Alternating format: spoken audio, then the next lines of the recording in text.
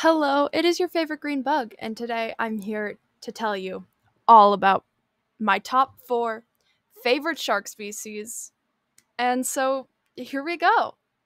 Now, my favorite shark is the epaulet shark. Epaulet sharks are known as walking sharks because they travel from one body of water to another when their living conditions aren't right. So, like when there's no more food left, or there's a lot of predators in the area. Um, and they can survive on land for about 2 hours and can shut off parts of their brain that aren't essential for life so that they don't feel the heat. Um, they do this by increasing the blood supply to their brain. Uh, Epaulet sharks are from northern Australia and can grow up to just under 4 feet long. So they're not that big. They're pretty small, but also I can imagine a 4 foot long shark walking on land is pretty terrifying. Makes sense that they're from Australia. Now, obviously, there's many more cool things about the epaulet shark, but for the sake of editing me, I'm going to move on.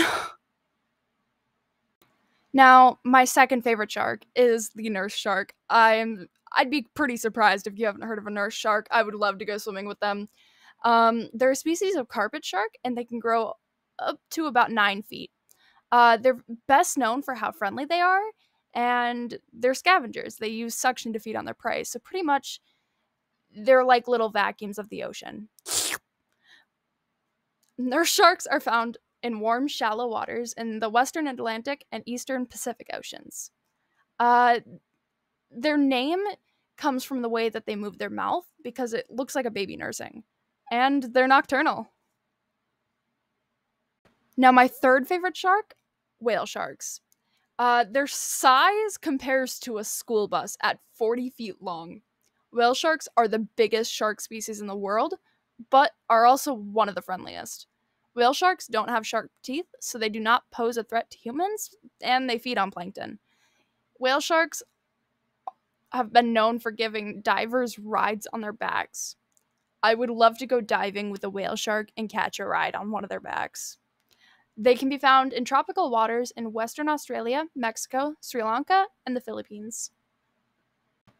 Now, last but certainly not least, the goblin shark. They're a little creepy and look harmful, but there are very few known attacks from goblin sharks. They have a very long snout covered in sensing organs to easily ambush their prey. Another really cool thing about these sharks is that they can thrust their jaws 3 inches out of their mouths. Goblin sharks can grow up to 12 feet long and are mostly spotted off the coast of Japan. Not much research has been done on goblin sharks, but they're definitely one of my favorites.